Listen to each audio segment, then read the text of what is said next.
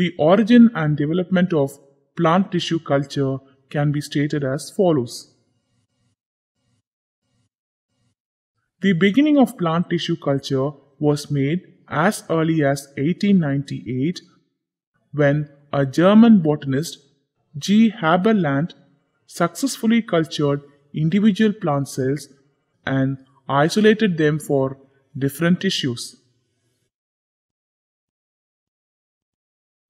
But only during 1934 to 1939, a foundation of plant tissue culture was laid down by three scientists. They were Gauthret, White, and Nobecourt.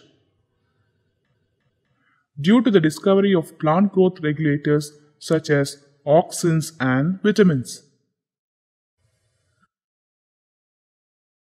During the next 20 years, that is from 1940 to 1960, a variety of growth regulators such as cytokinins were identified for their effect on cell division, growth, and differentiation.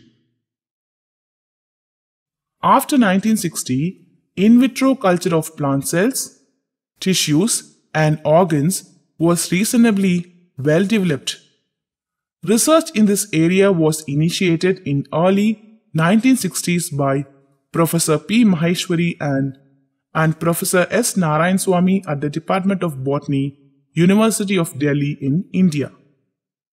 Consequently, media and culture techniques for a variety of plant materials became known, which are now extensively utilized in all areas of plant improvement programs.